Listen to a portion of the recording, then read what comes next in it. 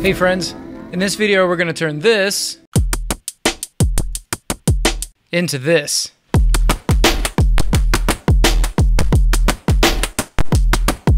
This video is all about turning your boring, lifeless, monotone, sounds like Ableton drum beats into amazing evolving rhythms full of intrigue, style, and originality. All right? Let's get it. Okay, so here's exactly what I'm talking about. There's a drum beat here that is just about as boring as it could possibly be. It sounds very robotic. There's just not that much happening. Take a listen.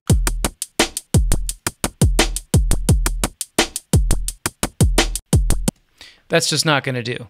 Okay, so right away what I hear when I hear this is it sounds robotic. When you listen to someone playing a drum set, or you listen to any like really well-crafted beat, the drums are never doing the same thing really twice. There's all kinds of other things going on, and it adds interest when the drums are changing in level and volume.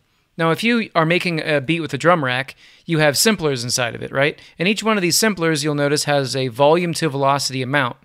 So if I double-click on the clip, and I'm looking here at the clip, we can see that down here it says velocity. All right, so this is the note velocity. Now, if we change these velocities around, we can get this drum beat to groove a little bit, okay? So, for example, let's start with the kick. Now, if you turn this headphone icon on, you can click on each one of these, and you can actually hear what it sounds like. If you bring the velocity down, you can hear it keeps playing that kick drum, and as I bring the velocity down, you can hear it gets quieter, right?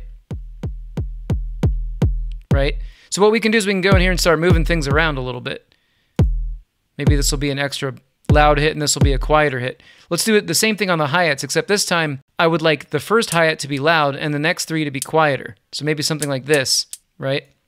And maybe for the next one, I'll do the same thing, except this one will go lower, this one will start to increase, and this one will start to increase. Do you see how they highlight each time I hover over this? All right, now something else you can do is you can hover over the hi-hat, hold Command, and notice how you can just click and drag. So I'm dragging this down. So I'll do the same thing for the last one, and I'll make this one loud just for the heck of it. So now that we've got some velocity, take a listen to the difference.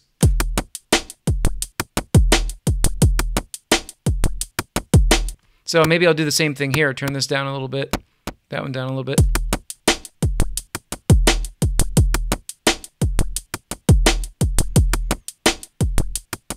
Okay, so we're starting to feel like this drum beat is starting to move somewhere. It's starting to change. It's starting to groove a little bit, right? Now, the next thing we want to do is that this is very robotic. This is it's played very straightforward, right?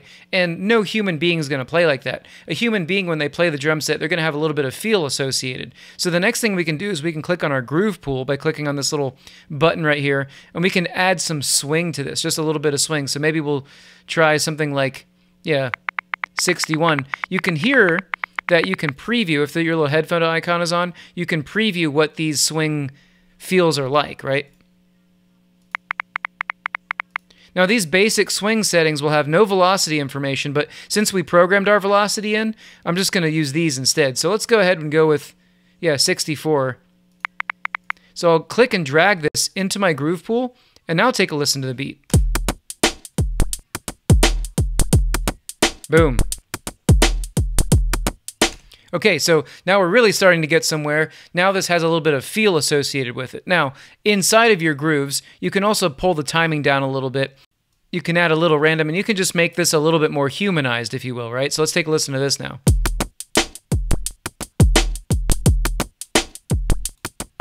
Random can tend to while out, so you got to be careful there. Okay, so the next thing I want to talk about is that this drum beat is all on the grid, right? Of course, with this groove, we're going to be shifting the 16th notes over just a tiny bit, but it's not visualized, and honestly, when you're playing with a drummer, they might do this on their own. So one thing I want to talk about doing is taking these hats, okay, I'll just click and drag and select all these hats. I'll hold Shift and unselect this percussion hit. What we can do is if we click and then hold Command, we can actually pull these hi-hats and make them just a little late, okay? Now take a listen to what this does. Now that might be a bit intense, so I can drag this back just a little bit, maybe something more like this. Boom. That little tiny move can really make a difference when it comes to feel.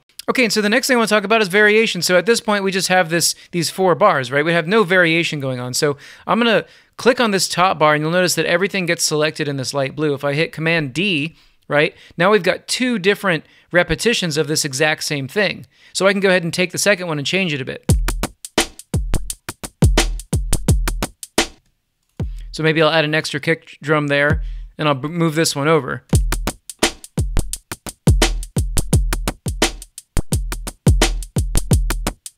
Right? Now, something else I want to talk about is that down here we have velocity, right?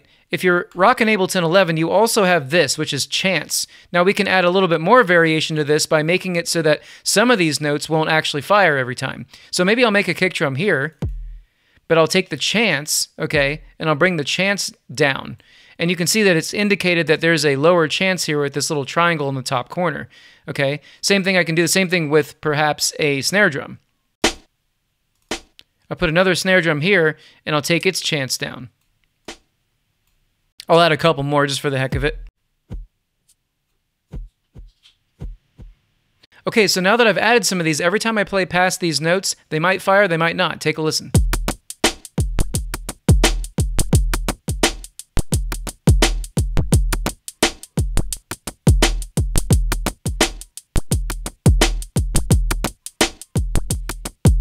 So essentially everything that we've done thus far is this is MIDI data, right? We're taking MIDI data and we're inputting velocity, chance, we're inputting note places, we're changing things that have to do with the actual MIDI, right? Where the notes are positioned and what's going to happen with them. So basically I would call this kind of phase 1, right?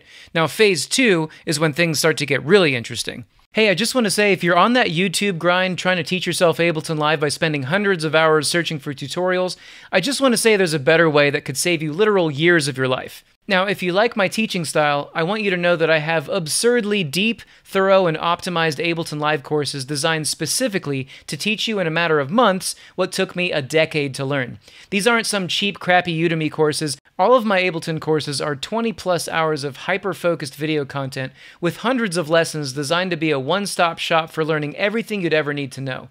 If you sign up, you also get lifetime-long mentorship from me and members of our rapidly growing and awesome Discord server. So stop screwing around.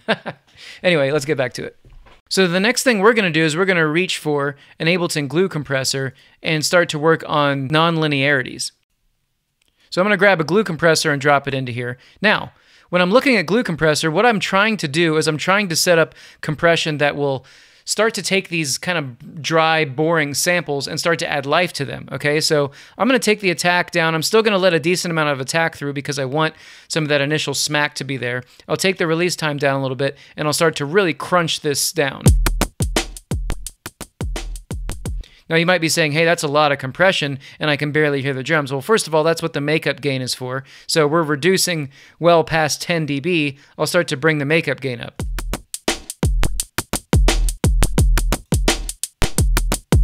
Now that sounds pretty good. Let's see what happens without it.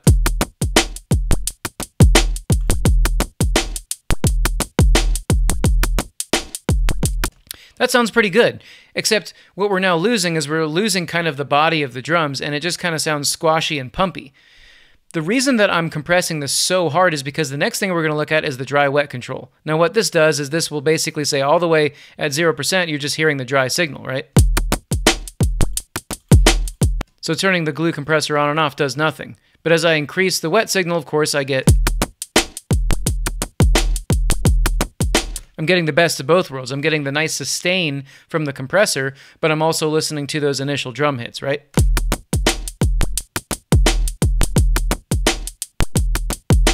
Cool. So the next thing I want to talk about is that we rarely ever in nature hear sounds without accompanying reverb, right? No matter where you are, no matter what room you're in, even if you're outside, eventually sound is going to bounce off of something and come back to you. So really when you're making these beats, you gotta add some kind of space for the beat to appear in, right?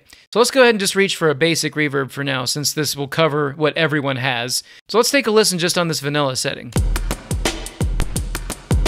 Obviously, that's not going to do the trick for us, right? What we want to do is we're going to pull this down a little bit, this dry-wet control. And the next thing we're going to work on is trying to dial in what I would consider a drum room sound, okay? So when it comes to a room, our pre-delay is not going to be that long because the room is kind of small. So somewhere around 5 milliseconds might work there. Next thing I want to talk about is that the diffusion network, I want the walls of this room to be kind of dark, meaning that they don't reflect a lot of top end. So I'm going to turn the diffusion network top end down a little bit. Next thing I'll do is I'll reach for maybe a mid or high global quality. And let's go ahead and finally take down the decay time and take a listen to this.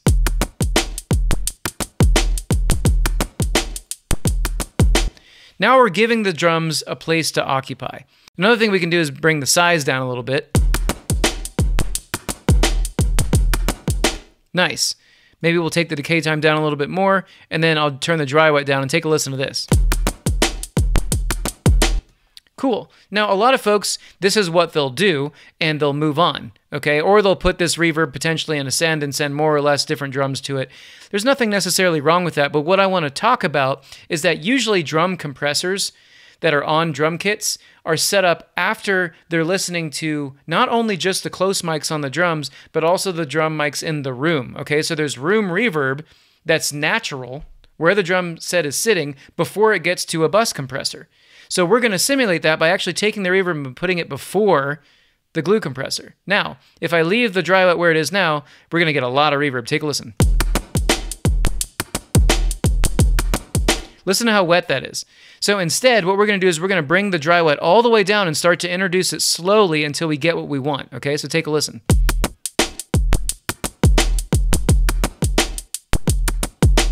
Now I'm hearing a lot of that kick drum in there, so I'm going to engage the low cut.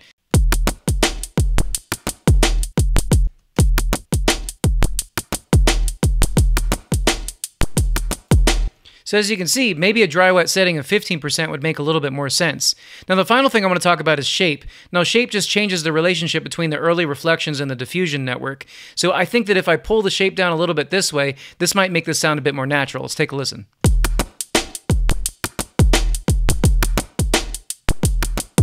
Beautiful.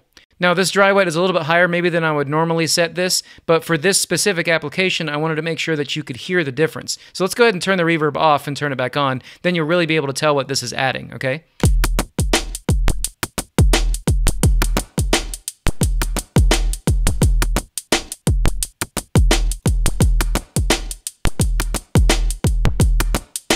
Okay, so the next thing I want to look at is the actual drum rack itself. At this moment, we have the kick drum living in the same drum rack as all the other drums. And this isn't really that advantageous for us if we want to get crazy with this. So the next thing I want to look at is actually extracting chains, okay? So I'm going to click on this guy right here, and I'm going to right-click on this chain. This is where my kick drum is, right? Right-click, extract chains.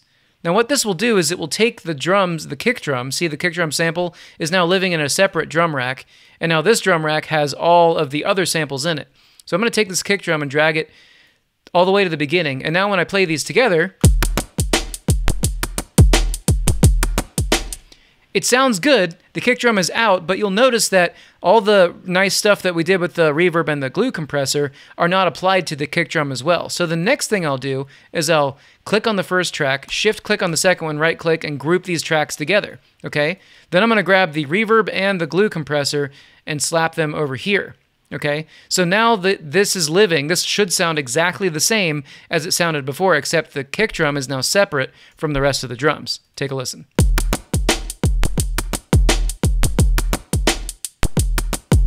Nice. So the next thing I want to talk about is using this kick drum right here to duck the volume of the other drums. So what this is going to do is this is going to kind of simulate what happens when you're slamming the top of a tape bus, right? And it's pushing the entire signal down. Just take a listen to what I'm talking about. So I'm going to grab a normal compressor and drop it onto the other drums, okay? I'm going to feed the side chain input, okay, from the kick drum. So that would be 2 drum rack. I might as well go ahead and name it real quick. This is kick. And so as you can see, in this track, we're taking kick and we're feeding it into the side chain input. I'll bring the ratio all the way up, the attack all the way down, because I want this to be absolute. And I'll go ahead and start bringing the threshold down till it crosses. Also, when we're working with sidechain compressors, using peak mode is always something we're going to want to do because we want it to be absolute, okay? So take a look now. So now what we're doing is we're going to go ahead and start bringing up the makeup gain to make sure this all makes sense. So I'll shrink this compressor down a little bit, and now we're going to start working with the output gain to get this back up to where it was before.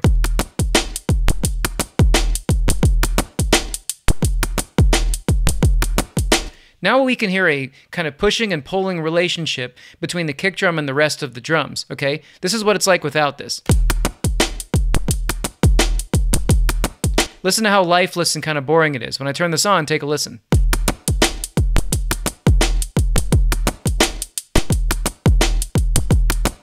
Right? Things are kind of reacting differently to that kick drum. Now you can change this relationship by moving the release time around. I have the release time up pretty high right now, but we could get a different sound if I brought it down a bit.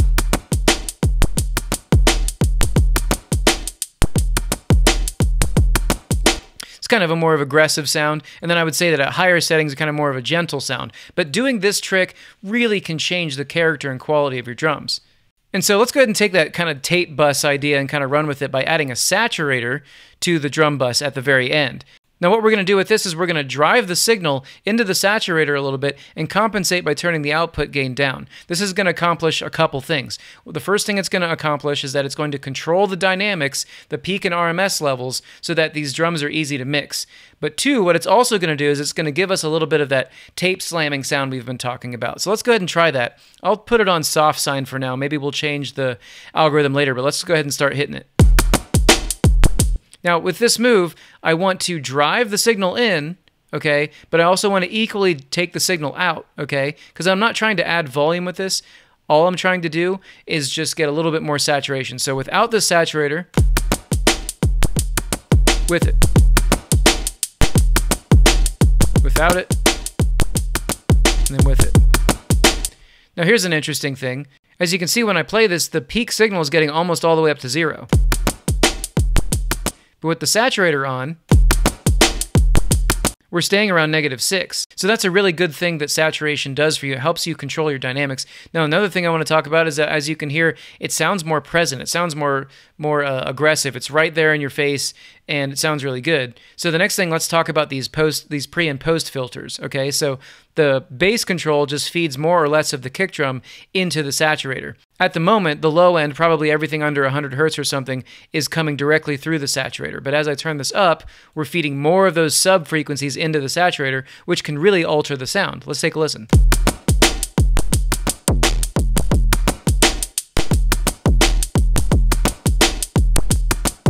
Cool. So now we're starting to get a little bit more character into this, all right? Now the next thing I would do in this case is, obviously that's a lot of saturation, so I might take the dry wet and bring it down a little bit.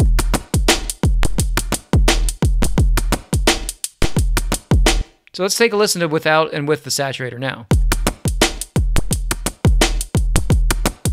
So even though we've done a lot of things before this saturator, it still sounds a little robotic. But you turn on the saturator, all of a sudden, it's homogenizing all this crazy stuff and bringing it back together, okay? So check it out.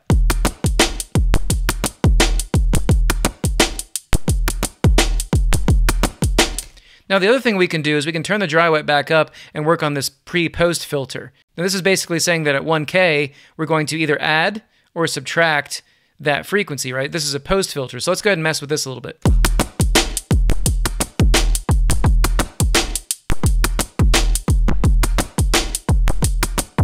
Cool, so it sounds like, to me, around 400 hertz is something I like. So the funny thing is about this depth control is that when you go up, it actually scoops the signal. And then if I were to go down, it actually boosts the signal. I don't know why it's that way, but that's just how it is. Let's take a listen. One more thing you can do is try to add soft clip, which will add a second instance of saturator with the analog clip mode, which will just help you kind of control your dynamics more. Let's see what it sounds like.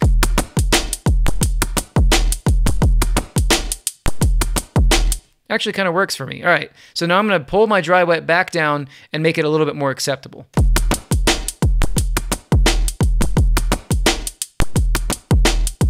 Awesome. Okay, so the next thing I want to talk about is we're going to go back into the MIDI part of this, and let's talk about something else. So what we can do inside of Simpler to add a little bit more variation is to kind of think about what happens when you have a room with all kinds of frequencies bouncing around. It doesn't always sound like the drums are coming from exactly the same place. If you've ever sat in a room and listened to a drum set, those bouncing sounds can add a stereo quality. So something else we could do is these percussion sounds, whatever these things are, we could randomly pan them around. So I'll click on this first one, okay? I'll head over to my controls, and you can see that there's a random panning control. So let me turn this up to 15%, okay? And something that's really cool about this is that you can click on any of these and the same control will show up. So I'll click on the second one, we'll move that around, and click on the third one. So now whenever these percussion sounds hit, they're going to kind of move around in the stereo field. Let's take a listen to this.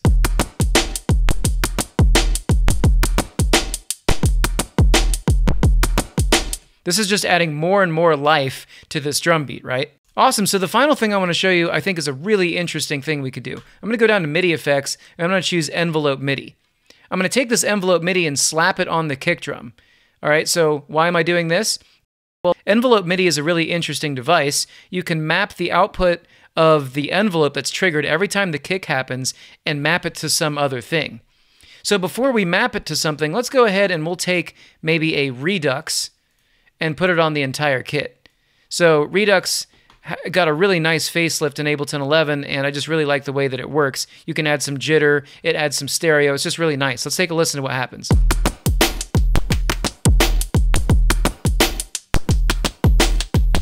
So what I'm trying to do with this is simulate what it sounds like to be using like an old like MPC, like drum machine or something.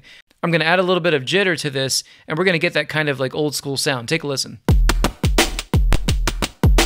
That's with it. Here's without it.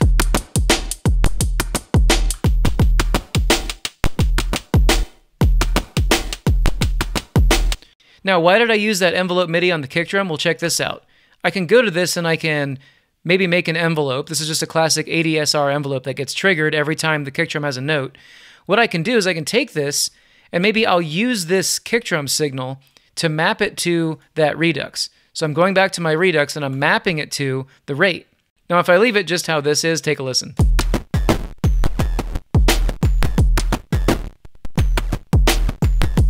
Now, maybe to some of you, you think that's great, that's cool. If you like it that way, awesome, but I'm not really into it. What I want to do is I want to go in here and kind of dial this in. So I'll go to the kick drum, and I'll start to mess with the minimum and maximum amount of this mapping. Okay, so all the way down,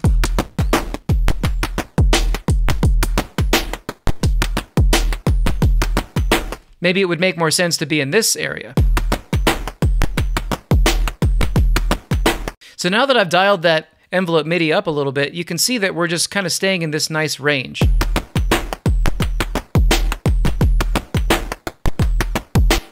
Cool, so I might want to push this up just a little bit. Let's go back to the kick. I'll bring both of these numbers up just a little bit, maybe to 90 and 50, and let's see what we got. Now I can always take the dry wet and kind of change this up a little bit.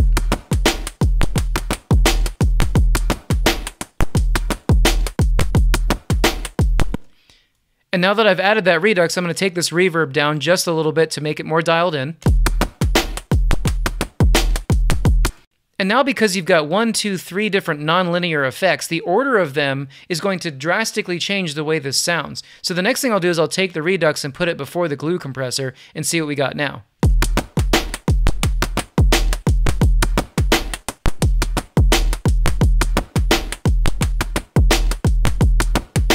Now, the final thing that I want to do, I think the final icing on the cake, would be to use the kick drum, but map it to this drive in reverse, okay? So what I'm going to do is I'm going to go to the kick drum, click on this drop down, and as you can see, there's 8 destinations I can send it to. I'll click on map, then I'll go over to the saturator, and I'll map it to the drive.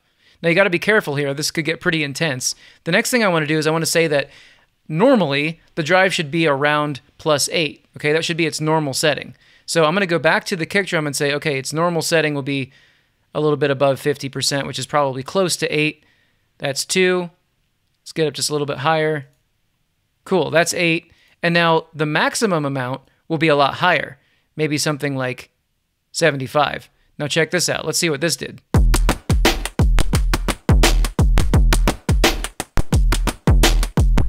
Now you'll notice that the drive goes up every time the kick drum hits, but maybe we want to do this in an opposite way. Maybe we want to go back to the kick drum and say, instead, let's do 61 when the kick drum hits and higher when it doesn't.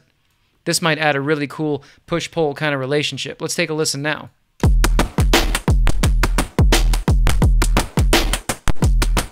Nice, I love it. But what I want to do is I want to kind of dial it back a little bit. So maybe we'll go down to 56 and we'll take this down to like 69 and let's see what happens. It's all about finding that sweet spot. Turn it up a bit. Okay, so now that we've made all those changes, let's go ahead and take a listen to our resulting beat.